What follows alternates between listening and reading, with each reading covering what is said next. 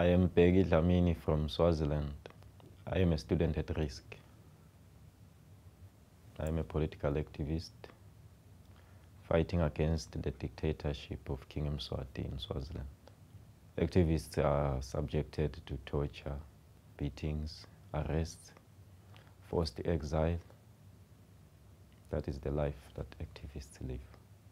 Because of my activism, I've been in and out of prison and police cells. I'm a student in Norway now under the program Students at Risk. Although it's painful being away from home, I'm ready to face that.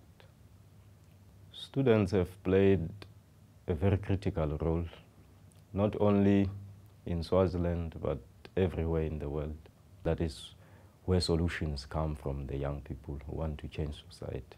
I believe I will live in a democratic Swaziland. I've dedicated my whole life. We want a democracy that will transform the people's lives, pull them out of poverty, pull them out of inequality. Yeah.